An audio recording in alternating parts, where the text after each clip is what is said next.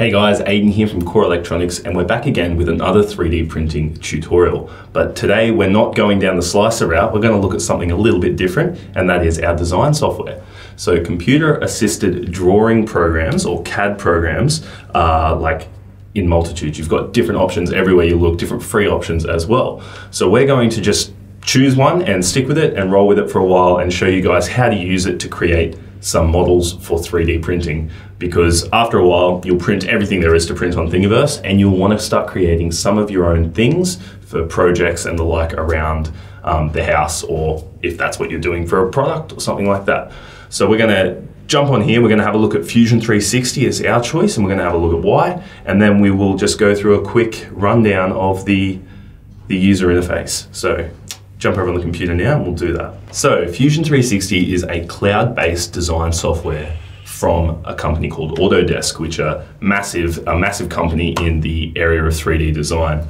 To find some Fusion 360 software for yourself, essentially just go to Google and Google Fusion 360, and one of the first links will be from autodesk.com, and that's the one you're looking for. It should look like something like this when you get on here. Now, the first thing you'll notice is that you can have a free license for students and educators. So if you're a student out there looking for some good CAD software to use, you get a free license for free, essentially. So you just need to create an account and sign in and just enter your details as it asks for it.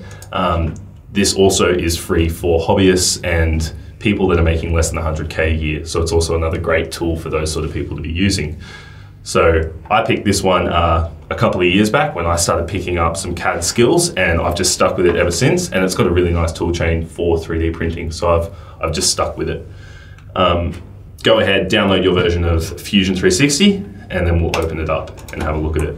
So the first time you open Fusion 360, it will look something like this. You'll have an untitled project open, and then on the left you'll have your data panel, which you can see a couple of our projects here. You can simply close the data panel if you like. If you want to open it back up, it's just there. Essentially, that's just a quick way to navigate between your projects. Now, there's a ton of information on the data panel. We're not going into that today. We're just going to look at the basic workspace and how it works for 3D printing.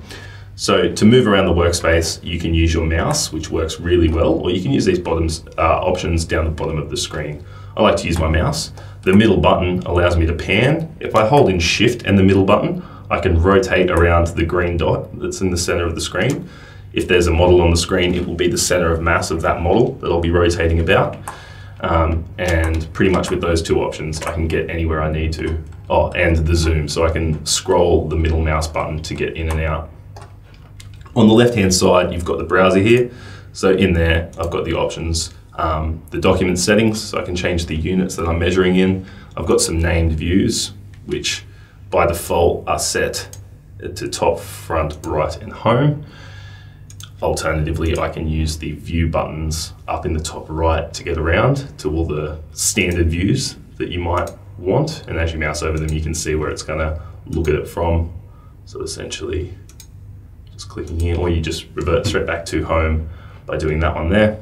And then finally, you can click here and see the origin. So you can actually see those planes and axes if you click to turn them on, but usually you'd have them turned off. So with that in mind, we can see that we've got our bed here, and what can we do to make an object? Essentially, the things that you'll be doing with 3D printing is you'll be sketching out your objects using the Create Sketch button. You'll pick your axes just like that. You'll create a 2D image of what you're trying to create, and you can see that that's just a basic rectangular shape. Once you're happy with your sketched profile, you can then do things to a sketched profile, like pull it or push it out. We call that an extrude. We can go out by a certain amount there, say 20 mil, and then we have a cube. Finally, we can do a few things to the outside of our model, things like filleting the outside just by clicking these buttons.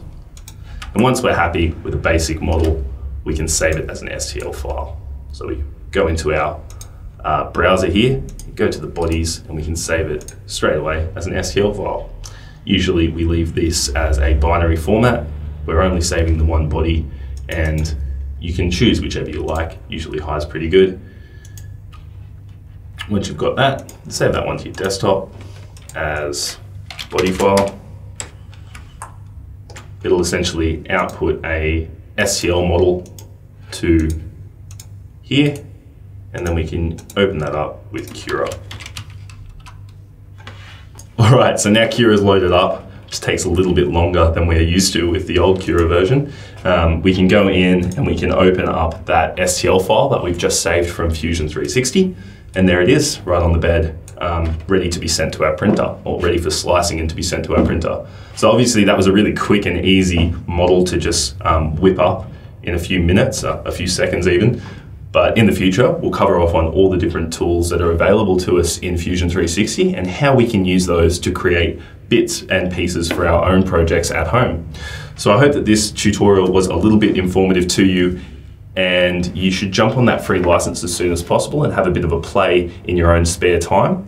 We'll be uploading some new videos in the next couple of weeks, specifically to do with CAD software. So stay posted for those ones, and all the best with your projects.